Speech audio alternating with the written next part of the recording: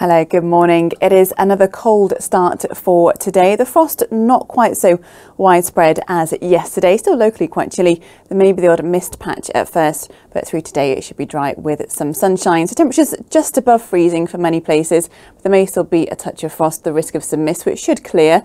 There'll be some cloud at times through today, but chance of some bright spells at times. The wind's very light today and highs between 7 and 9 degrees.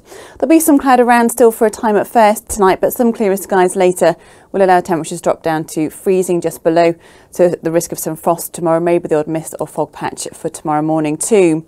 Tomorrow though, another dry day with some sunshine. From Thursday onwards it turns more breezy.